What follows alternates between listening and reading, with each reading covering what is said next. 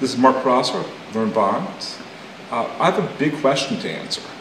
Which pays more, CDs or bonds? The obvious answer would be bonds. Bonds should pay more than CDs.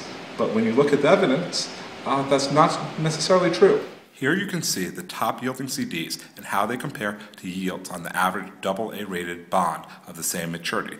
AA rated bonds are considered extremely safe. In fact, the U.S. government is rated by S&P at AA+, one notch above AA. We wanted a fair comparison, super safe bonds compared to a government-insured CD.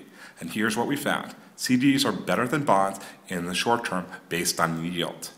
Top yielding short-term CDs yielded far more than the average bond. The 2-year CD from CIT Bank yielded 0.57% more. On the face of it, this does not seem logical. However, it does make sense. The bank is using the CD as a method of gaining customers. A high rate for a relatively short period of time is a relatively small cost for acquiring a new client.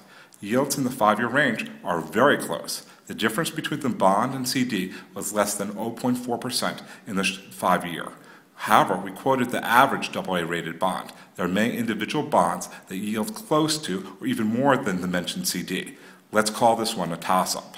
10-year bonds offer superior yields to 10-year CDs. The average 10-year bond yielded almost 33% more than the 10-year CD with a yield of 3.25%. In this case, there's a structural reason why there's a big rate difference. Interest rates are almost always lower for shorter periods of time.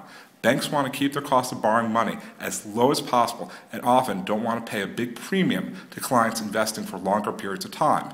On the other hand, corporations like the certainty of not having to go back into the market and frequently refinance their debt.